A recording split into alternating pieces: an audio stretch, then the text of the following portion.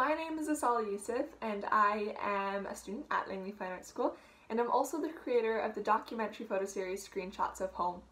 So at the beginning of quarantine, I was feeling a big creativity block. I wasn't motivated, I wasn't inspired, and I hardly ever picked up my camera. But a little later into it, I got this idea that I wanted to photograph people all over the world in a way that I had never thought of before, over FaceTime. So I hadn't really got the ball moving until my photo teacher sent our class a few COVID-19 related prompts. And that's when I realized how important it is to use photography to capture these times. And so that's what really inspired me to get going. So I organized my first shoot with a dear friend of mine, and after that shoot I just kind of got really pumped and excited and just started DMing people all over the world over Instagram. The process begins with me scouting out people on Instagram and then shooting them a text and asking if they'd be willing to participate in this global project. And if they say yes, then we go ahead, plan, and then I get on the phone with mostly complete strangers. But immediately we find ourselves having meaningful and intimate conversations where we both are vulnerable about our experiences and our difficulties in isolation.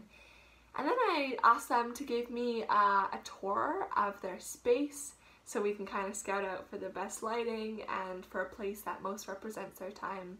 And during the shoot, I guide my subjects through composition, lighting, framing, and positions, all just through my voice, which has been such an interesting experience, not being able to physically hold a camera and instead look at photography in a different way. I'm using people's phones and people's laptops and iPads as my camera. So that has presented its challenges, but as a team we work through it together to still create a piece of art. No matter if it's a little bit bad quality, I think it's still telling a story, which is the most important part. And the second biggest challenge has been the time difference. I never knew there was such thing as virtual jet lag.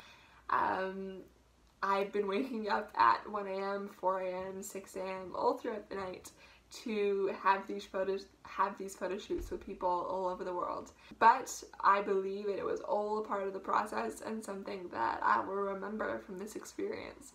I hope to continue photographing people all over the world so I can get a wide variety of perspectives and experiences to really create a visual gallery of connection, of connectedness, of vulnerability, of shared humanity.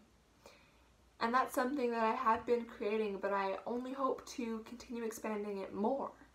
And that's something that I think I'll continue after COVID, is that I look at photography in a different way.